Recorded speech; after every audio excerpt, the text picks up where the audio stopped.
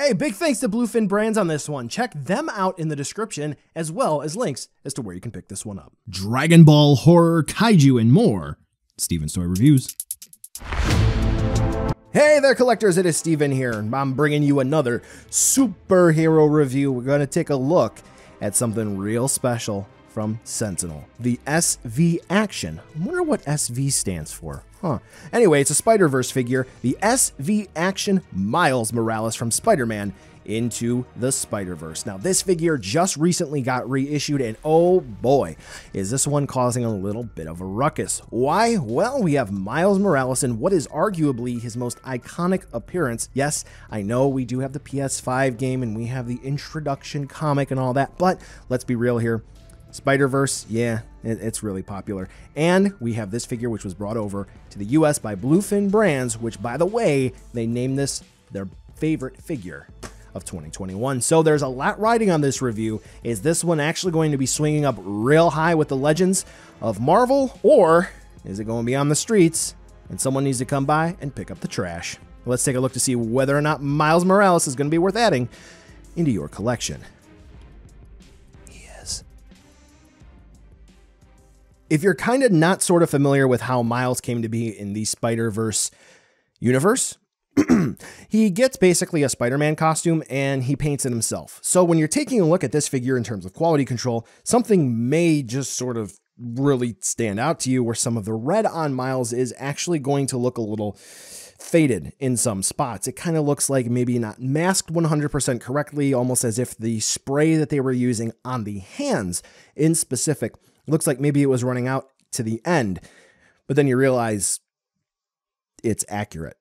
And that's what makes it even cooler. So overall, in terms of sculpt, I do think that a unique aspect of this particular figure when it comes to Miles Morales is that he's got a lot of hair, and obviously he's going to be wearing a mask of some kind. I don't know, is that actually a mask? I don't know what you would call that, considering it covers the entire head and not just the face. Anyway, we do actually have a little bit of bump where his hair would be on this particular figure. We do have sculpt, which is honestly really, I think, the most impressive thing about this figure. Yes, we're going to take a look at the articulation. We're going to take a look at the accessories, which are equally as impressive. But for the sculpt here, we have really, really well-defined muscles. And I don't know if it's just that I haven't really paid attention, but I don't know if I've seen that level of care put into the musculature on a figure before. We have clearly defined thigh muscles. We have clearly defined areas in the chest. I mean, just take a look at the pictures that you're seeing right up here in front of you.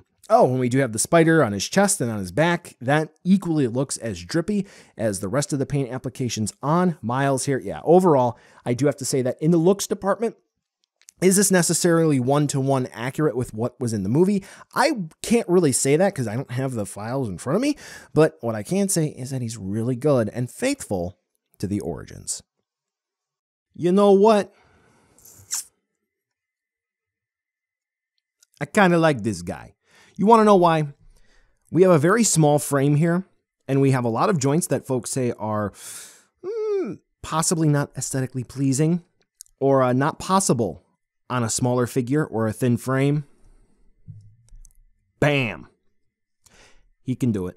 There are also some very different joint choices, which I do think actually works out. So let's talk about what we have going on here. So first and foremost, the head plugs in on a ball joint, so you can see real easy to pop off. He's going to have some extra head parts, so that'll be fun to take a look at. As you can see, it's a barbell style or double axis ball joint. So this way, just based off of that alone, you can get Miles to look up about that far, down that far, left and right. And then this neck sculpt is going to plug into the body on a ball joint as well. So wow, he can look down. Looking up, I would have thought maybe he could have done that just a little bit more, but even still, when we have, I'll talk about it now, the ab crunch, oh yeah, he can look up just fine. And he can spin around, Spider-Man. I shouldn't sing, that's why I play guitar horribly. Anyway, waist joint is going to be a ball joint. You can bend forward that far, bend back that far, rock from side to side. So overall, when it comes to which way you want Miles to look, yes. Shoulder joints. This is where the cool part comes into play, right? So normally on some figures, you would have like a ball joint that plugs in. It's going to be on a butterfly hinge. You can move it around. It's going to have hinges. Well, the ball joints for the shoulders are meant to pop off, but that's literally what it is. He has shoulder ball joints. Now, these allow him to T-pose with pretty much no issues, right? He can spin his arm pretty much all the way around because of straps. Whoops. He's going to have a little bit of a cut outward, just a smidge, but he can put his arms all the way straight back. Yeah, the just normal ball joint shoulders work really well. He can rock forward and back. I mean, yeah, very good. We have a dedicated bicep swivel, so that's good. They didn't have to hide the bicep swivel anywhere else, not like in the elbows, which have double hinges. Works perfectly fine. Though we will have a little bit of a swivel there for the elbow hinge where it plugs into the bicep, but you're not really going to need to use that. For the wrists, just so this way we can kind of get that out of the way, they're going to be on straightforward pegs. They don't have a hinge system or anything else, so they're just going to be swivels. And that is how you're going to swap out the hand parts, which you'll see in just a minute. All right, let's talk about down below. Hips, ball joints, and when they plug in, they are going to have swivels for the thighs. So Miles can kick that far forward when we're talking about just the default legs, and back, just normally swinging back, he's going to have some sculpt that gets in the way, but if you kick the leg out to the side a little bit, you can do that. For sort of the splits, if you will, Miles is going to be able to do that unless you turn the swivel, then you can kind of do that too. Double hinge knees. Ankles, they're going to plug into the bottom of the leg part there on a swivel. We're going to have a hinge. And then they plug into the foot on a swivel as well to get ankle rocker movement. Toe hinge. So for articulation, Miles is really fun. Usually whenever I take a look at action figures, sometimes you have figures where, yeah, these are fun to move. More often than not recently, I've had some where I can't really keep them in my review area. I'm thinking like the Monster Arts Kong 2021, and now this one, along with Majin Buu, Evil Buu, where if I have them in my review area, I have to take them out because if they're there for too long, I'm just going to keep fiddling with them. So Miles is really fun to fiddle with. You can put him in a ton of fun poses. The only thing that I would say is that, we can get a little bit more movement out of the hands, like hinges, so we can have them move in and out, kind of like this. That would be great. Now, as you will see in the next section, he is going to come with some other clothing, right? He's going to come with a jacket and different pants and so on and so forth. That will change up his articulation, but not a whole lot. All right, so don't worry. Even when he changes clothes, Miles can still move. All right, it's time to talk about accessories, and wow, Miles comes with a lot, so I'm going to have to hit the ground running, talk about stuff, and then kind of move on. So if I don't spend a whole lot of time talking about your favorite accessory, I'm sorry, but just a look at everything that he comes with here. So Miles is going to come with 2 alternate head sculpts. He's going to come with a whole bunch of alternate hands. He's going to come with an alternate set of clothing. Oh, wow. He's going to come with some webbing parts. He's going to come with a hammer, headphones, cell phone, and he's going to come with a spray can. So Miles is going to come with an alternate dedicated right hand, so this way he can hold his cell phone.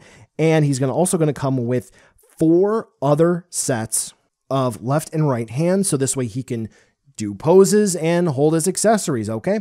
All right, so let's go ahead and take a look at those alternate head sculpts. Miles is going to come with another masked head sculpt, masked if you will, I don't know what else you would call that, where we do have a confused Spider-Man. You don't know what a confused Spider-Man looks like? Well, here you go. It's your first look at one. Yeah, pretty cool, pretty cool. Now, Miles is also going to come with an unmasked head sculpt. Now, there are some other companies out there that for some reason, they are only making their characters with a face or eyes where they are looking off to one side, okay? Whether it's going to be extremely left or extremely right. Here for Miles, he does have a very subtle look off to the right effect going on here, but realistically speaking, if you have him looking dead on, or just maybe slightly tilting over to the right, he looks fine. So here, I do like the expressiveness, but I do think that it's not really going to be that big of an issue if you just want Miles up on the shelf, looking dead ahead, not going to be a problem. Now, let's go ahead and let's take a look at the individual small accessories that Miles is going to come with. Don't worry, we'll take a look at the whole picture in just a minute. So Miles is going to come with that alternate hand part, so this way he can hold his cell phone, which is going to be used here. Now, if you zoom in real up close, unfortunately, you can't really see who he's talking to. Wish there would have been a small Easter egg, but honestly, at this size, That's totally fine. Miles is going to come with the spray paint can, so this way he can go out and cause trouble or make some really awesome artwork. I guess it depends on how you look at things. No real quality control issues here. Everything is looking rather rock solid. He is going to come with the headphones, obviously, and these are only going to fit over the Spider-Man masked heads. So you can try with the normal unmasked Miles head, but on mine, kind of didn't want to fit, and I felt like if I really kept trying to force it, these might break. So I didn't really want to see if I could go that far. Now he is going to come with the hammer as well, and the hammer is actually going to be all paintwork, and it's actually pretty deceiving. Like if you run your fingernail over it, I really didn't feel any sort of etch marks. So yeah, this is how far in advance wood technology has come. Now, I will say that you are going to have to attach this and slide it into Miles' hand by removing the actual hammer top from the handle. Now, be careful with this because it is sculpted in such a way that the peg, yeah, you're not going to be able to put a square peg into a round hole here. It's pre-sculpted. You're going to have to make sure that it fits correctly each time, so this way you don't break anything. Now, let's go ahead and take a look at the webbing that Miles comes with. All right. So he gets the web shooting hands, obviously. The webs here, they're stuck in there, so this way you cannot remove them. So this way Miles is just doing normally, like gesturing, he's going to shoot web. And the webbing is basically the same color as my backdrop, so I can't really get you up close and personal pictures of that. But trust me when I say, looks good. Now, his other clothing. All right, so he's going to come with a jacket. He's going to come with 2 hoods. He's going to come with shorts, and he's going to come with shoes. Cool. How do you get him to wear this? Well, right out of the box, the arms are connected together on a peg with ball joints. You're just going to have to pop them off at the shoulders. And then they're going to have pegs in the wrist parts in the forearms. You just pop those off. These shorts, you are going to have to reuse the knees from the normal base Miles Morales figure. So there are going to be 2 pegs in the short pants, legs part, whatever. You know what I'm talking about. You're going to have to pull out. All right? You're with me. Cool. So to swap everything out, as you've been seeing here, you just remove the head. Very easy, and you pop the shoulders off at the arms. Then you slide the jacket portion over the torso of Miles, you attach a hood part, and then you attach one of the heads. Easy.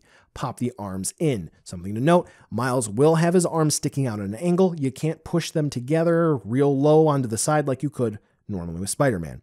Now you're going to have to pop him apart at the waist and pop him back together with these shorts parts. Now again, he is going to have the sculpt from the knee down have to be reused, so you're going to have to pop the knees off from the normal Miles and pop them into the shorts part for the waist. Okay, I think you get what I'm saying here. Now, he is going to come with his shoes as well. You can pop the feet off at the ankles and pop these new shoes on. And here's going to be an up close and personal look kind of at everything that Miles is going to have. So this way you can get an idea of the quality control, which is rather consistent when we take a look at this figure. So kudos to Sentinel on that. Now of note, we do also get 2 different types of shoelaces. One where they're all nice and tied up in a bow, and the other where they're loose. Now by default, they're I guess supposed to be loose as in pointing down towards the toe. However, if you kind of swap them because they are a little bit of a different sculpt, it does look like you can get them to point upwards towards the body when he's swinging around. So that would be pretty neat. Now, let's go ahead and round everything off and we'll take a look at the support stand that Miles comes with. So Miles' support stand that Sentinel included, it's going to be a square-ish base, okay? And there are going to be 4 strips of translucent plastic. You're going to have to pop them out. It can be a little bit difficult. I'm kind of struggling here just because I have to make sure everything's in frame and I have to really work to make sure I'm popping it off correctly and you can see it, blah, blah, blah, blah. But once you do that, you're going to have the support stand in the arm. Now, at the base there, you're going to have to slide a piece of plastic off. This is sort of like a locking mechanism, okay? So then you just put the support arm in to one of those rail parts that you just revealed, slide that little piece of plastic back in, and you're good to go. And the arm is, in fact, articulated.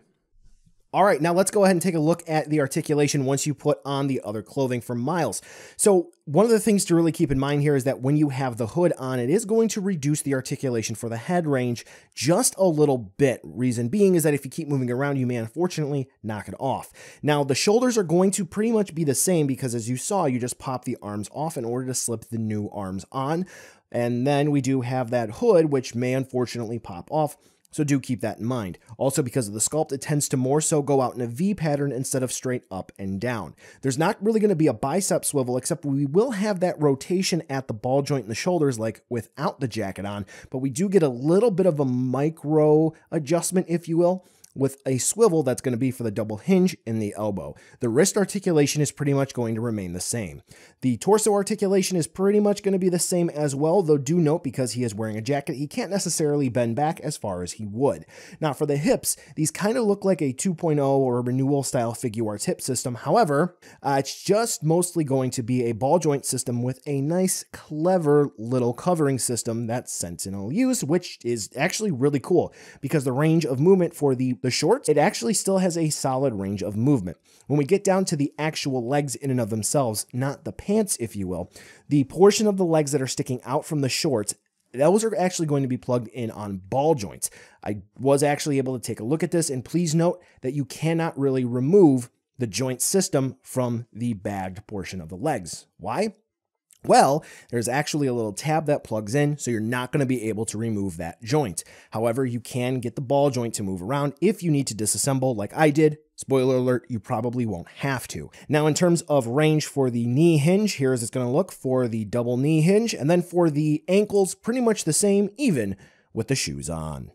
All right, now that we have a real in-depth look at all of the accessories, let's go ahead and just take a look at some quick action shots with some of those used all together. So this way you can get an idea of maybe some pictures you want to take with Miles. You want to work them in your collection one way or another. Here are some ideas that you just might have. So Miles overall for his hands, he's going to come with some really splayed out hands, which are really cool. And then he's going to have some splayed out hands, but the fingers are a bit closer together. He is also going to have some hands almost as if he's holding something small. I don't quite know how you would describe that. They're almost like chopping hands, but yeah. He's going to come with left and right fists, and he's going to come with left and right hands, so this way he can hold on to the already shooted web or the hammer. So, that's a lot to cover. If I didn't focus in on one thing in specific long enough for you, I'm sorry, but you can go back and you can pause the video because there's a real lot to talk about here. And for the price point, which I believe is going to be about 88 bucks, yeah, Sentinel did pack in everything that pretty much we could need, except for I would argue two things. One, I would have liked to have seen another long web part. That would be really cool, just so this way we can display Miles swinging around with both webs fully extended. And then I would have liked to have seen a goober. There's no goober here. And it's not in the Peter B. Parker release either, I believe. So who's getting the goober? Gwen? I don't know, we'll see. But if you think you might need some other effect parts or some stands, you know I got videos to help you out. Now let's go ahead and roll on out to a size comparison so you can see how big Miles is going to be in his other clothing, because this seems to make him look just a little bit bigger. Yes, his arms do go out to the side. That's just a thing that happens when he puts on the coat. Just part of life. But overall, you can see that I do think that Miles does blend in really well with pretty much any collection, and I think he is very appropriately sized. So, buy now, skip, or wait for a deal. Gotta hand it to him. I really wasn't thinking that this was going to be super duper over the top amazing when I took a look at the promotional pictures and I took a look at the price point. However, actually having this in hand, I do have to say that you do get the bang for your buck here. There's sort of one of those sayings, what's it called? Quantity over quality. No, I've got it flipped. Quality over quantity. If you're looking for just one dedicated, really good Miles Morales figure, are there some minor flaws here? Yes, I do think that he should get a goober, and I do think that for the articulation, most specifically when it comes to the hinges for the hands, I think that he should have that as well. But other than that, for the price point, if you want one super awesome, I would argue to say definitive Miles Morales, I mean, you're not going to have to get anything else. It's really good. Well, collectors, that brings us to the end of the video today, and I just wanted to take a second to thank you so much for watching. Now, you've heard a lot from me. I'd like to hear a little bit from you. Drop in the comments down below whether or not you liked it, you hated it, or maybe you were somewhere in between. I also want to take an extra second here for a nice, humongous thank you to all the patrons for SDR over the last month who have really helped the channel grow into what it can be today. So to all of you, 2 big thumbs up. Thank you very much. And now the end card should be popping up, which will give you a few clickable links, like maybe to subscribe or head on over to my Patreon, or some short URLs like to my social media or to my Teespring store. There's also a video I hand selected for you, so if you want to watch another STR video, I hand selected some good content for you to watch, so definitely check out that video. Thank you again so much for watching, and I'll catch ya in the next video.